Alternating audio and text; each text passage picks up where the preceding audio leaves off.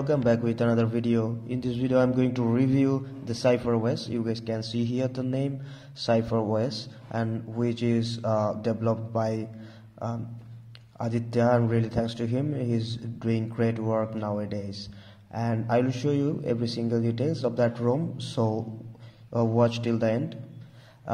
Let me start from the settings, and here you guys can see some different look.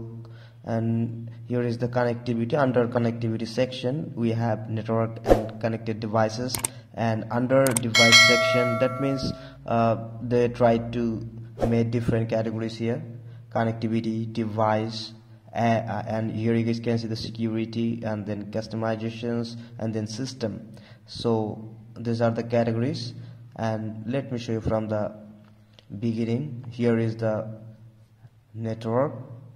Let me show you. You guys will get so many network type to select, and 4G calling, and here is the Wi-Fi calling. Everything is available, so no problem with that. And here is the apps section. You guys can see here. You guys can check. And battery section, you guys need to enable battery percentage from here. And after that we have display section here, adaptive brightness, lock screen. What you need, you guys will get everything here. And double tap to wake, working without any problem, and this really mind-blowing, buttery smooth experience you guys will get from that ROM. And sound section as usual, and this ROM just like Pixel experience type, no extra customizations, just the regular pure Android type. So let me show you. Then you guys will get storage, and then security. Of course we only have the fingerprint right now. And here is the customizations actually, which is nothing extra. Here you guys will get monitor engine. You guys want to use the shades, then use, otherwise use wallpaper color or not, according to your choice. You guys can do. And after that we have traffic indicator, and here you guys can see traffic indicator working without any problem. And after that we have wallpaper section here, and you guys can select from gallery. And accessibility as well, you guys already know about that. And you guys can play games like you guys played on Voltage OS. You guys will get the same performance, no problem with that. And here you guys will get the digital well-being, and everything is working like system as usual. This is an official ROM and vanilla build. This is not a GApps build, so you guys need to download GApps separately and install. So I recommend you guys to use FlameGaps or use NickGaps latest. You guys will get the link in description. And after that, about section, you guys can see here Cipher version shared, version 2.1, status official, and maintainer ADITYA Singh.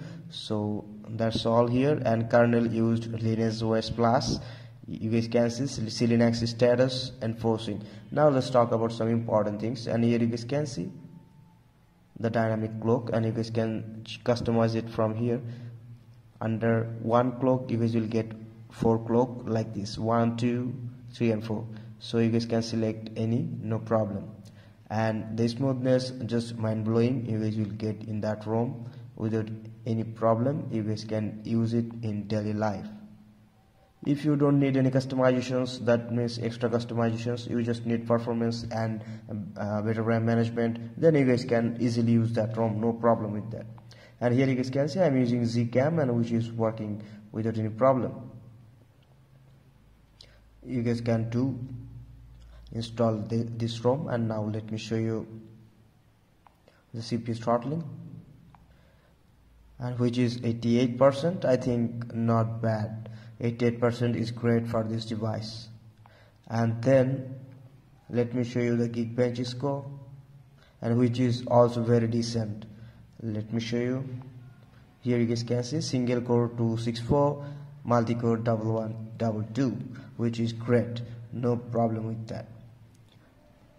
And let's talk about routing and the safety net status, everything, and how you guys can hide the application from detecting root. So let me show you. First open the application, which is YesNAC. You guys can see, just run the safety net test. Does it pass the safety net or not? Let me show you. And result here, you guys can see result pass. That means basic integrity pass, CTS profile match pass. That means your safety net is passed, so no problem with that. And I'm using here very latest Magisk, which is 24.1, and here you guys can see 24.1 I'm using right now. And I'm using banking application, and here is that Nexus. This is the most secure application in our country, so that's why I tried this. And first time I got some problem, but now I fixed it. This Magisk does great thing here, and I already provided that universal safety net fix. That means how you guys can pass the safety net. I already provided that video. You guys can check description, no problem. And now I just want to show you how you guys can hide the application from detecting root. First of all, enable Magisk and reboot your device. Then go to configure deny list. So here you guys can see which application you want to hide from detecting root. Just mark the application, like mine. I already marked the Nexus Pay, and then get back. Then do one thing, enable enforce deny list and reboot your device once, and you are good to go. Then you guys can easily use these applications. That means any banking applications like in our country or India, whatever you say, you guys can easily use that thing. So I had to share with you guys, so that's why I did it. So hope you guys understand the video, and this is really very smooth experience you guys will get in that ROM. So if you want to install, I can recommend, so no problem.